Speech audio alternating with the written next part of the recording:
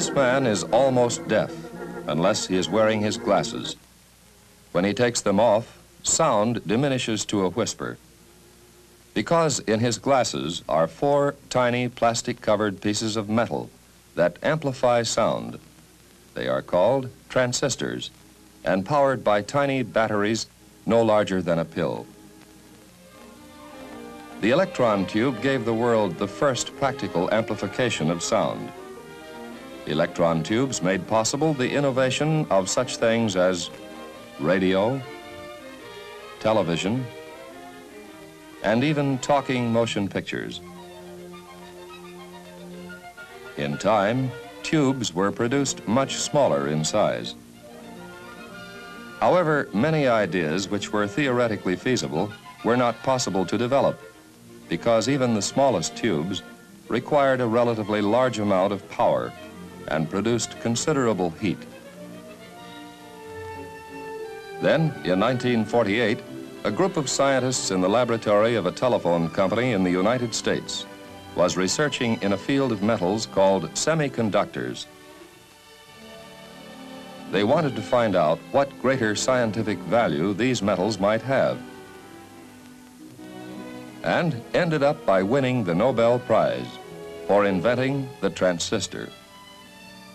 Here at last was a device so tiny that several would fit inside a thimble. They can do the same job as electron tubes and require only a fraction of the power tubes used to operate and remain cool while functioning. Transistors are not an improvement on electron tubes. They are entirely different in construction and work as a completely new principle. This enlarged diagram shows that a transistor is a sandwich made of 3 layers of a semiconducting metal called germanium. The first layer is the emitter. The middle layer is the base. And the third layer is the collector. The emitter is a reservoir of electrons. There is a barrier, like a dam, in the base. The height of this dam may be raised and lowered by a very small amount of electric current, thus regulating the flow of electrons from the emitter to the collector. The electrons that flow over the dam deliver much more power to the collector than the amount of power needed to raise and lower the dam. This laboratory model telephone shows how sound carried by electrical impulses is made louder by the transistor. Electrical impulses become so weak in traveling through miles of wire that they hardly operate the receiver. A circuit which has a transistor at the receiving end allows impulses to come out as loud as they went in.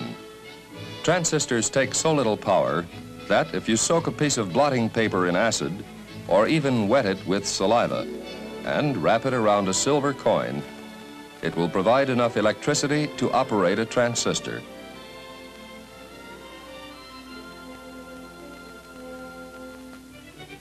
Much of the work in manufacturing transistors has to be done through large magnifying glasses in air-conditioned chambers with temperature and humidity strictly controlled.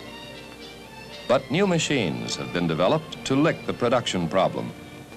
This one does part of the job of aligning the 3 tiny layers of germanium and attaching hair-thin wires. This is an inspection machine which uses transistors to sort and inspect transistors. Within the past 5 years, this automatic machinery has increased the production of transistors from 1 million to 60 million a year, and is shortly expected to reach 300 million.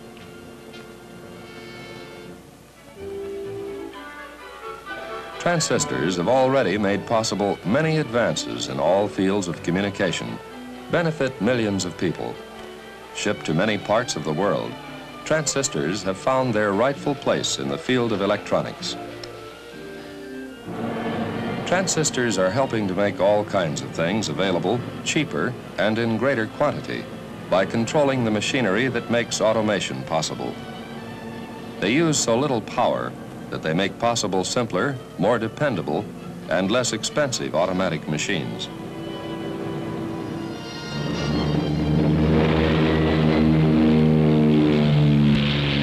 Transistors are at home in the sky. If you fly in an airplane, they will serve you in miniaturized navigation instruments, in radar, which can see the weather ahead, and an automatic pilot, which keeps the plane on course without human aid.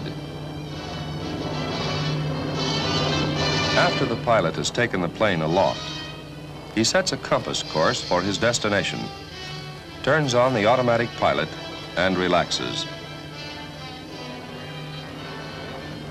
If air currents deflect the plane from its course, the automatic pilot senses the change, and the transistors turn on an electric current and amplify it to operate the plane's rudder and elevators. Transistors are soaring into outer space. The satellite contained a tape recorder and 2 radios equipped with transistors.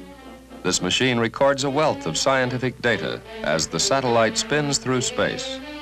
And when it is over a point where the information can be received, the tape recorder plays it back, and the radios transmit it to scientists on Earth. If this equipment used vacuum tubes instead of tiny transistors, the satellite would have to be several times larger to carry the bigger tubes and batteries, plus an air conditioning system to keep them cool.